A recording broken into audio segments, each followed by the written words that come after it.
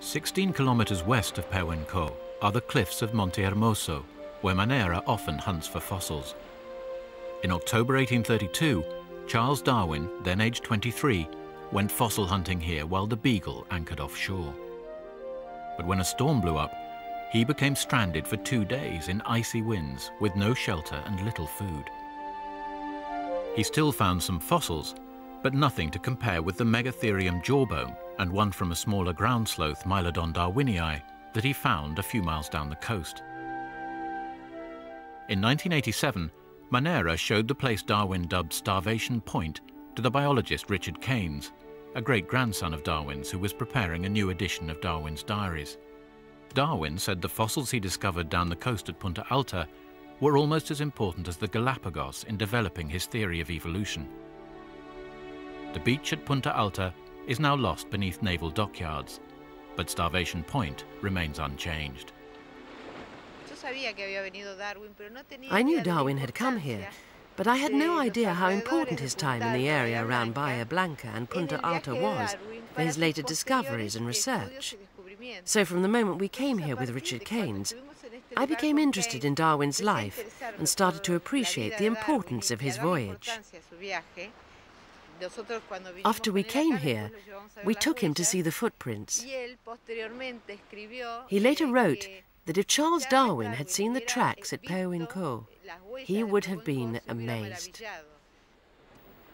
Darwin was the first to find fossils at Monte Hermoso, where the rocks date back as much as 5 million years.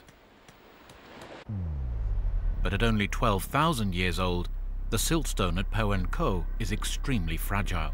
This means the footprints are at risk. It's soft when it's damp, and what's more, when it dries out, as soon as it dries out, it turns to dust.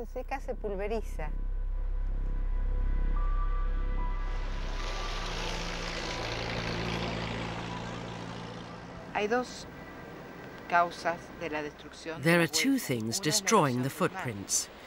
One is erosion caused by the sea, which is inevitable, but the damage caused by cars, combined with the effect of the sea, speeds up the marine erosion.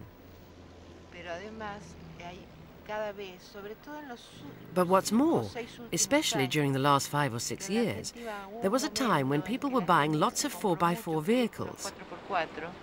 They often come down to the beach to drive around. The worst damage is unwittingly caused by locals trying to earn their living. There are fishermen on both sides of the site.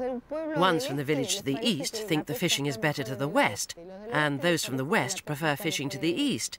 So people are constantly going from one side to the other, and fishing all the time. But they've got places that they think are better, and it seems the very best place to catch fish is just in front of the footprint site. For years, Manera has been urging the Regional Assembly to pass a law protecting the site, but the process has been slowed by Argentina's economic and political turmoil. Desperate for action, she has put up signs asking people to steer clear of the footprints, but these have no legal force and are frequently ignored. Ideally, the law would ban vehicles and oblige the local authority to create an alternative route behind the beach.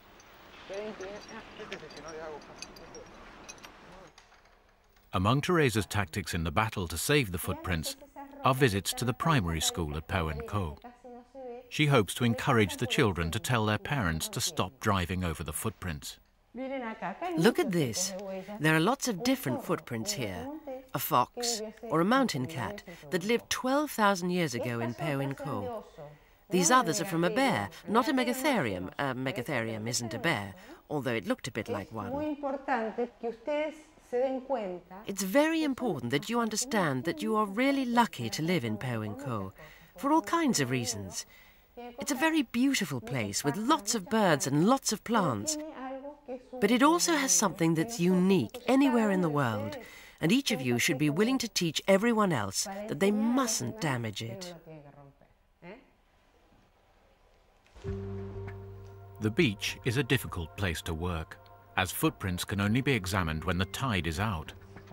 So far, volunteers have only explored a tiny part of the 3-kilometer site.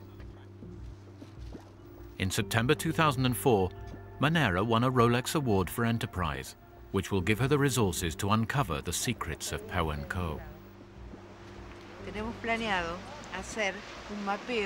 We're planning to survey the whole site with GPS, so that as and when we find new tracks, we can gradually build up a map that shows how these animals behaved across the entire area.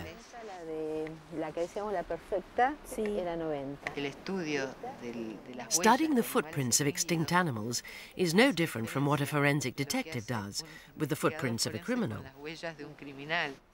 Footprints measuring almost 1 meter could only come from an adult megatherium.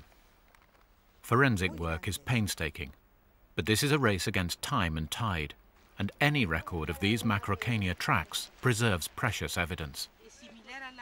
But research itself can sometimes harm the footprints, so Manera also plans to take molds from them.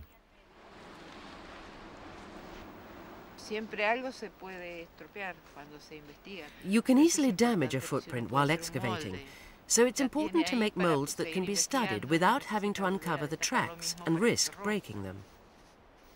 Teresa has asked Heraclio Ortiz to test a new material for making molds of the footprints. He's taken molds from dinosaur tracks in the deserts of Patagonia, but this will be the first time he's tried working on a damp beach.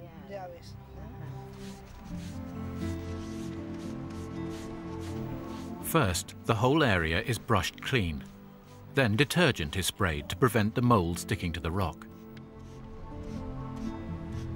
The material they're testing is a liquid latex, and the mold itself is built up with many thin layers. Although the latex is meant to dry quickly, the autumn air is so cold, the team is worried it won't set before the tide comes in. We have to wait for the tide to go out before we can find the footprints, and we then have 6 hours to work in. After that, the tracks usually get covered up again, which makes things quite difficult, both for research and mold making. We need a substance that cures rapidly and allows us to do everything in one tide.